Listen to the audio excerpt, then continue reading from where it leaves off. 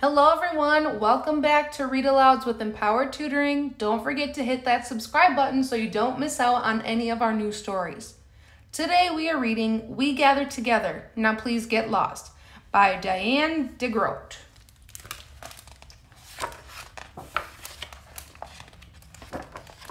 Gilbert was so excited that he tossed and turned all night. Tomorrow, his class was going on a field trip to Pilgrim Town, and Gilbert kept thinking about how much fun it would be. Frank was going to be his buddy for the trip and promised to bring his checkers for the bus ride. Gilbert finally drifted off to sleep when, bam! Something bopped him on the head. Gilbert woke with a start and fell off the bed. His sister Lola laughed and waved her doll around. "You have to get up," she said. "I am up," Gilbert said, but he was really down on the floor, stuck between the bed and the wall. Lola tried to bop him again. "Mom says you're late for school." Gilbert had never been late for school, but today he was tired and didn't want to get up.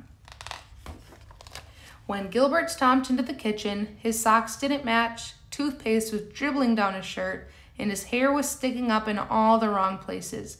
"Oh dear," Mother said when she saw him. "It looks like you got up on the wrong side of the bed today." She handed him his lunch bag as he hurried out the door. Gilbert had missed breakfast and his stomach growled all the way to school. When he got to his classroom, Mrs. Bird had already marked him absent. She erased the X next to his name and said, "You should be thankful that we didn't leave without you, Gilbert." Gilbert wasn't so thankful when he saw that everyone had already picked their partners for the trip. The only person left without a buddy was Philip. Philip was always the last one to get picked for anything. He couldn't catch a ball or run fast. He was also a big tattletale. And now he was Gilbert's buddy. When the bus started down the road, Gilbert looked around. Frank and Kenny were playing checkers. Patty and Margaret played Travel Battleship. Louis and Sam read a comic book. Gilbert and Philip just sat. Gilbert's stomach growled again. He opened up his lunch bag, but Philip said, "I'm telling the teacher that you're eating on the bus." Gilbert closed the bag. Finally, Mrs. Bird said, "Now class, we're almost there. At Pilgrim Town, we'll see how the early settlers lived. They were thankful that they got through a hard winter and celebrated their first harvest with a Thanksgiving feast. During our visit today, I want you to think about all the things that you can be thankful for." Patty raised her hand and said, "I'm thankful that no one threw up on the bus." Louis shouted, "I'm thankful that we didn't have to do spelling today." Everyone laughed, except Mrs. Bird and Philip, who was the best speller in the class. Gilbert just slouched in his seat and said, "I'm thankful that we're almost there." When the bus pulled into the parking lot, Mrs. Bird said, "Remember to stay with your buddy at all times so no one will get lost." 2 by 2, they walked through the village, where people in costumes talked about how the pilgrims lived. As they headed toward the blacksmith's shop, Gilbert ran to catch up with Frank and Kenny.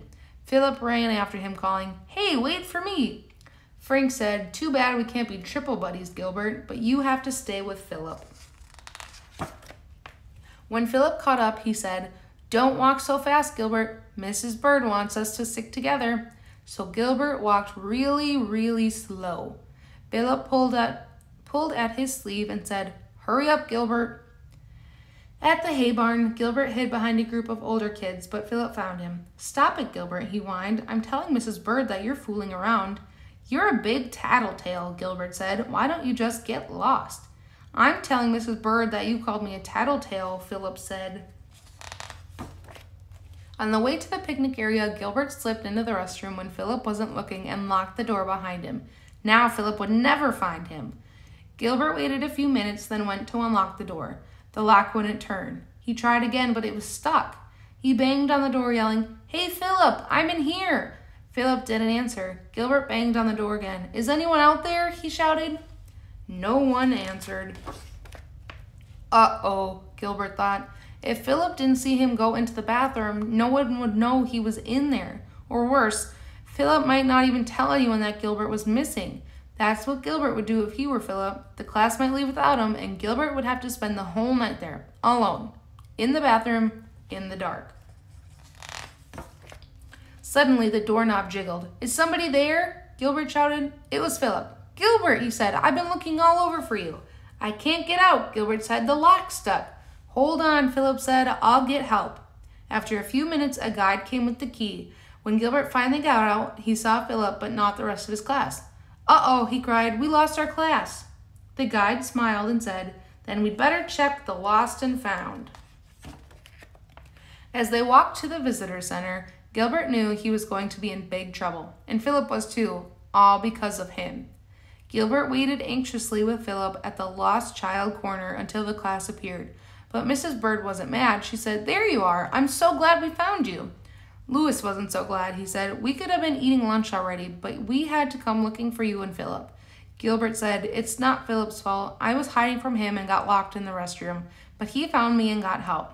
Patty said, "Oh, Gilbert, you aren't being a very good buddy." And Frank said, "I'm glad Gilbert wasn't my buddy." But Mrs. Bird said, "Let's just be happy that we are all safely here together."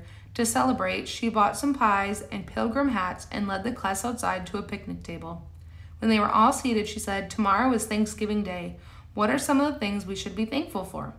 "Pumpkin pie," Louis said, helping himself to a piece. "Thanks for getting lost, Gilbert."